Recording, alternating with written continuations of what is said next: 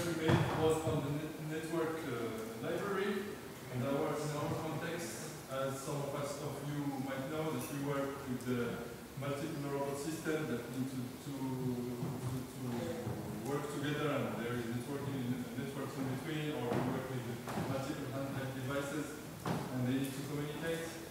And at some point in time, we start working at higher level middlewares, and we were using the default available library. We were using Squeak and then Faro, and these libraries are organized like this. You have the class at the image side, of course. It relies at functionalities at the VM level, which are plugins. For the VM, you have multiple plugins for various features and are available to the image side as primitives. And these plugins discuss with operating system and lower-level features. In our case, the socket plugin, which is a networking plugin actually, but it is a socket plugin, discuss with the network IPA for the operating system. And we had some trouble with networking, and we start looking more deeply in how it works and how it is done. And we noticed that at the VM side, the networking plugin or socket plugin mixes everything, or gathers everything that is related to network, and it is written in C. So it's a nice language, but it's not that modular as much as we would like. So we have everything gathered in one big plugin, and it is written in a low-level language. Part of it is generated in context of Squeak and Faro. It is written in Slang and then converted to C. So we don't need to port it for different platforms. We need to deal with these low-level details in the low-level language. So it makes things maybe to port. The image side, things aren't that nice because the library isn't well designed. We have multiple features that are mixed together. You have the TCP and UDP and all other protocols that are mixed together. You have IPv4 and IPv6 that are mixed together. And you have sometimes some strange inheritance links, like socket address inheritance from byte array, which looks strange to me. Even at one of the version, there were even no socket address class. They were using directly the byte array as socket addresses, which is kind of not very clean. So it's dirty, and then it makes things heavy to use and difficult to maintain. And speaking about maintenance, usually we need tests. We use tests, and there are 0 tests actually in FAR 1.1, in Squeak 4.1. Things are slowly improving from the FAR side, at least. We have now it's at 4% test coverage. It is still too little. So at some point we start, let's try to improve things, but we had hard time, so we decide to just throw it away and start from scratch and try to think the problem, to think outside the problem and imagine new solutions.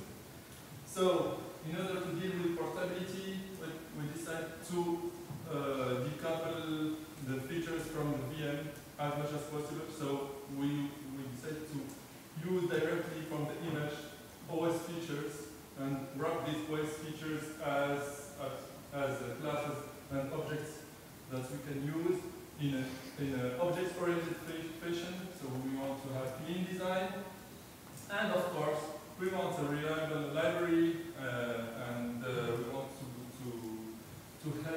maintain it, so we want to provide as much test as possible, ideally 100% coverage.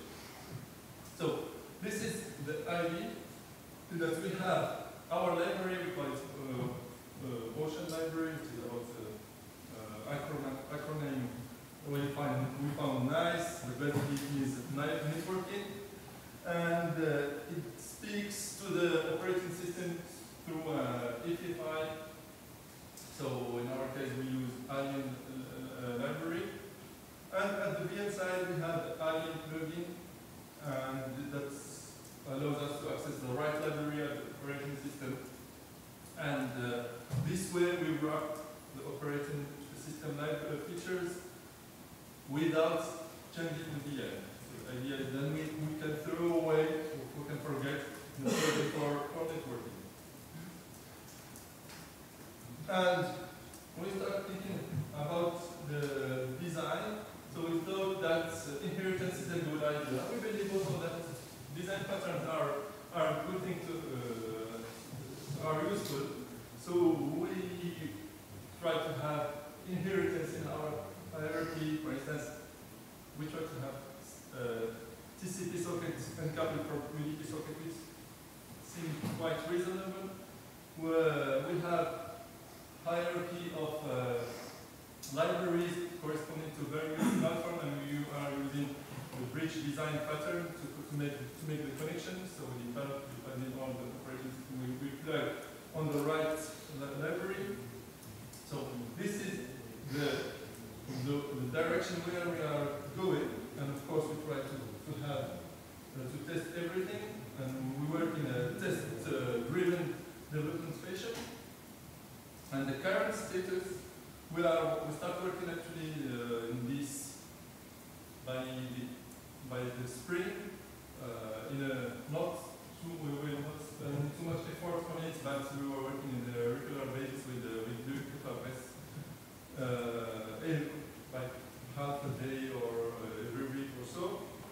And now we have TCP sockets, which is quite working, and we work on Macintosh. We have the Mac support, and we have features almost tested, so almost 100%. Actually, it's 70, more like 70%. But we are improving things, and our goal is to go up to 100%. And the test, well, we didn't reach the 100% test yet, but although we are working on it, is because writing real test, we want to have tests that really checks that there is data going through the network layer of the operating system. We didn't want to emulate or to have stubs or something that mimics the network. We wanted to check for everything that what we have at image side is an actual representation of what is happening at the operating system.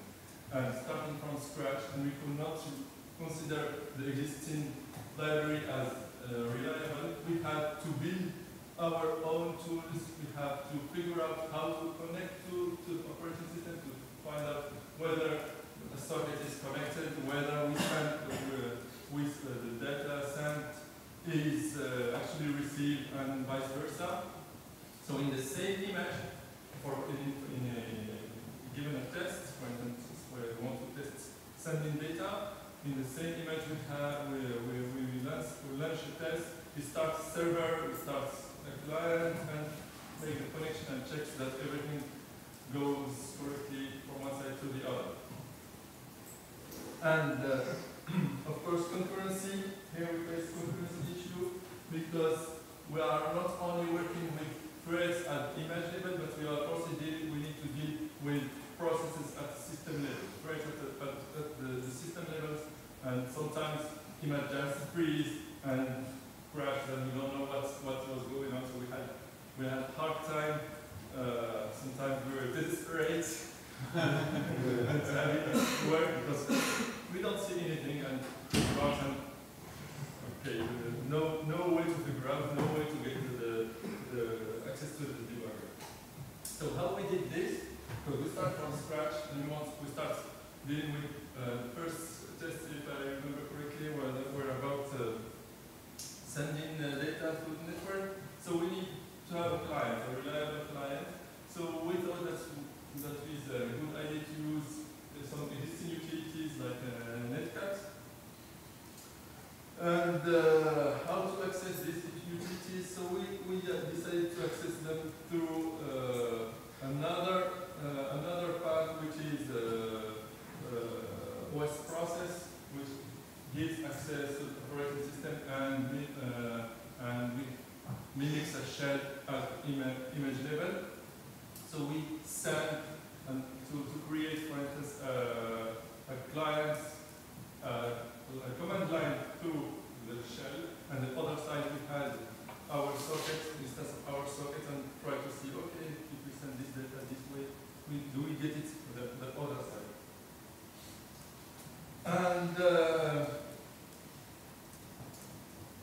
basically, this is the whole setting, and we use only these two plugins, and we think that this can be generalized to other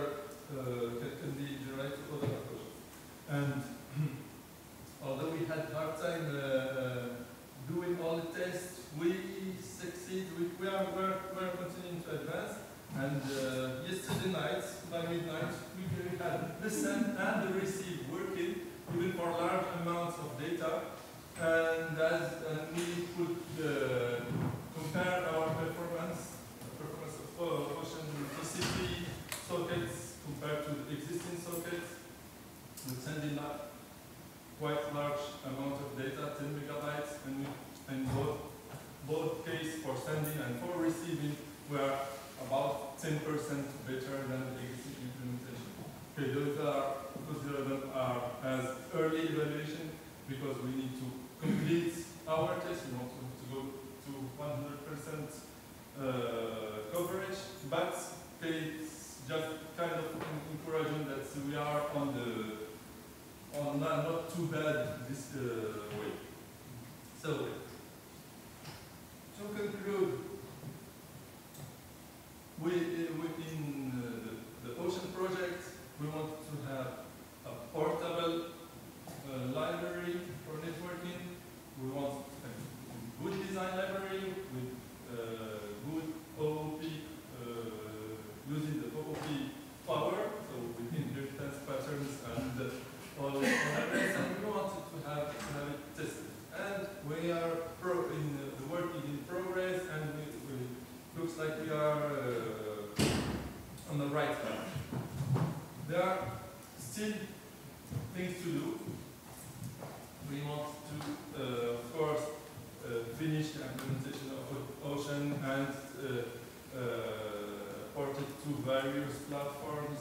So far we work on a Macintosh, we tried to on Linux boxes, on Windows boxes. Although the Linux ports, we believe that it will be easier than what we experienced because we try to use the POSIX library. So we imagine that the connection will be much, the port will be not too challenging. And we had tests, so hopefully it will be okay. The next step would be to inject Ocean into Faro and clean it up. Then we are thinking what is the right strategy to do it, how to not to break all existing projects. So we want to keep some kind of compatibility for at least one version to let developer of existing project adapt their software to Ocean, and then the next release to switch to Ocean IP.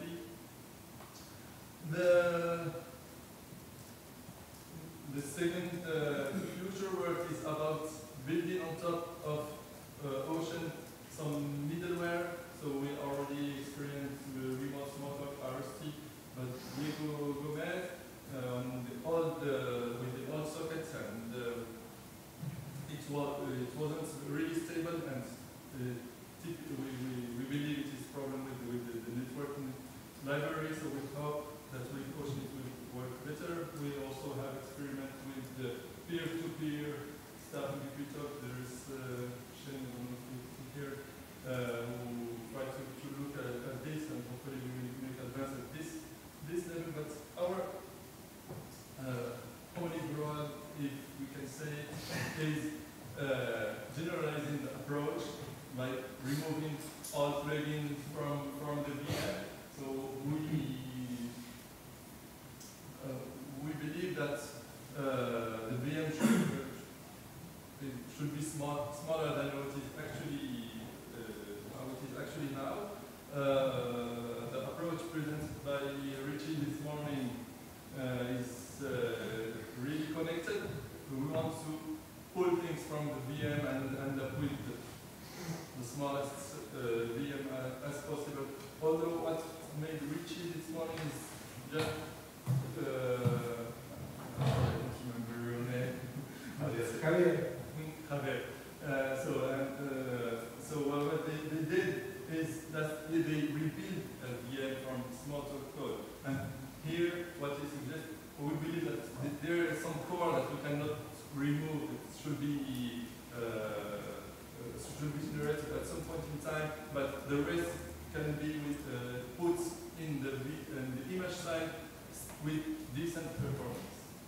And while looking at existing plugins, looks like some of them are there also because of performance issues, also because the VM doesn't handle multi-threading, but it handles multiple system processes. And we need to fix these two issues. One is by having, hopefully with a JIT, things will improve, and the other is having FFI plugin that does support multiple processes, multiple system processes, and hopefully we can shrink down the VM and get smaller VM and get more code.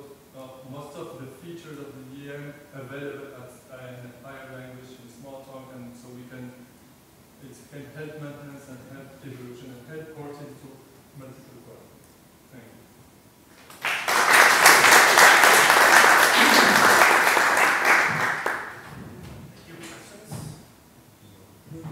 There is a project named NetSuite from Luciano and Francesco that could be a good complement for what you have done, because he replaced what the operating system is providing. It's entirely developed in small suite. So with that project, you should be able to have to get rid of the operating system, which is also in concordance with the objectives of school nodes. So I think it's interesting to put all these projects together so you can eliminate many parts of the VM and also many parts of the operating system. At the end, you will have nothing but small. It's an implementation of TCP IP. Yeah. The entire stack. The entire stack. All the suite. Oh, interesting. Yeah. And what about to look at the performance? Because should look at this. Yes, somebody should look at the performance.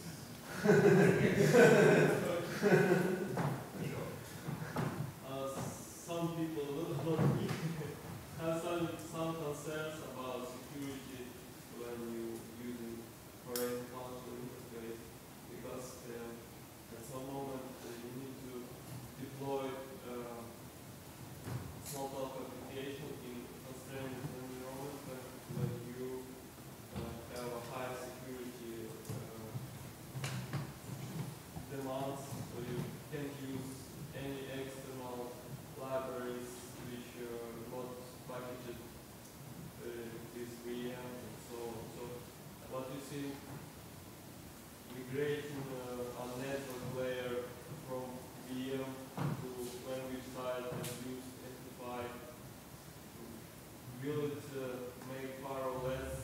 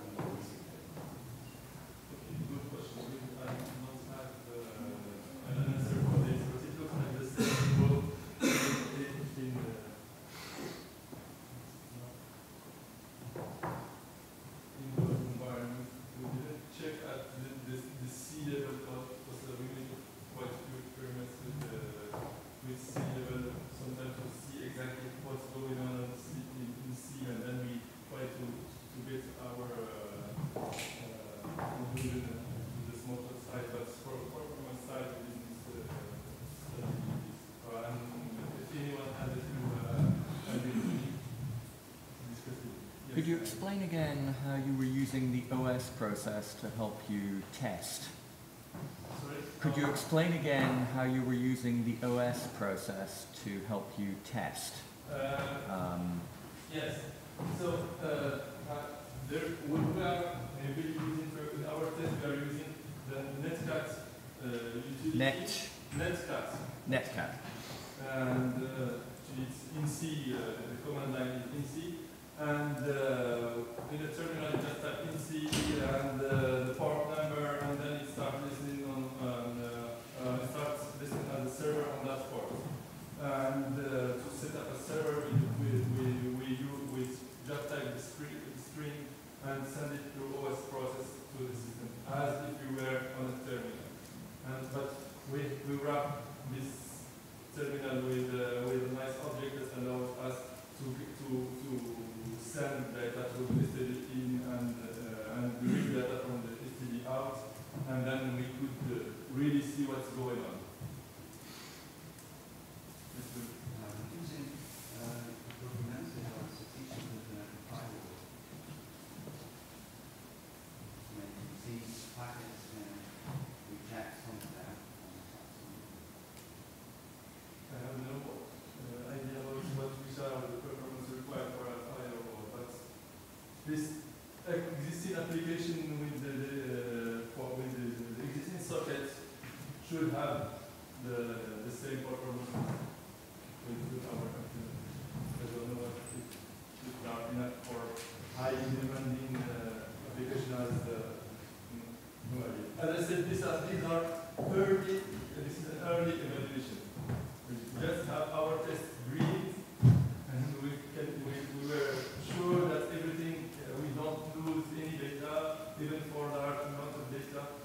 If each of these, we run a bench sending 100 times 10 megabytes for with each socket, and we try 100 times to try to receive it with another socket, and then we see how fast or how slow it was, and that's it. We definitely need to go and to test further and provide a more deeper evaluation of the performance for everything. One last question in mind. Do you plan to support locking reads too? Sorry? Do you plan to support locking reads, like for a real listen group? Actually, it's blocking. It is. Actually, Oh. This is I spoke about the concurrency issue, which is a big issue because we are using that we have a single system process. So whenever we start receiving, it freezes everything. Whenever we start sending, it freezes everything. And we have some ideas about how to, because the problem is because currently the NFI doesn't support multiple threading. And we have some ideas about how to implement turnarounds, basically based on some code generation.